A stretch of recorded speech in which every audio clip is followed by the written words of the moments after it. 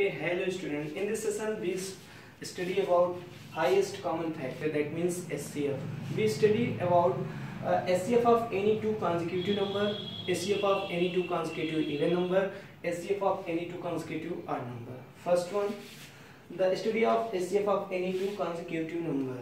Any two consecutive number, that means 1 and 3, 1 and 2. What is the HCF of 1 and 2?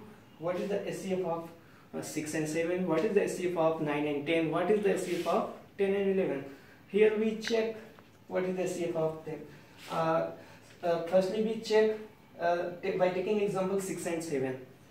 6 we can write 2 multiplied by 3 multiplied by 1. 7 we can write like that, 7 multiplied by 1. Here is the common factor is 1, not 0. Be clear.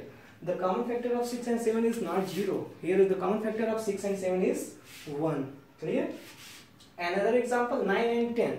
We can write 9 like that, 3 multiplied by 3 multiplied by 1. And again 10, we can write like that, 2 multiplied by 5 multiplied by 1. Here the common factor of 9 and 10 is similarly 1. Okay? Second one, we check HCF of any two consecutive even number. Any two consecutive even number like that, 4 6, 6 8, 8 10, 10 12. Firstly we taking example 4 and 6. We can write like that, 2 multiplied by 2, 2 multiplied by 3. Here is the common factor is 2. Again taking another example, 8 and 10, 2 multiplied by 2 multiplied by 2, and then 10 equal to 2 multiplied by 5. Here is the common factor is HCF, highest common factor is 2. In the case of consecutive even number, the HCF is 2. Okay, and the last one, HCF of any two consecutive odd number. What is the HCF of any two consecutive odd number? Like 1 3, 3 5, 7 9. That we take example of 3 5.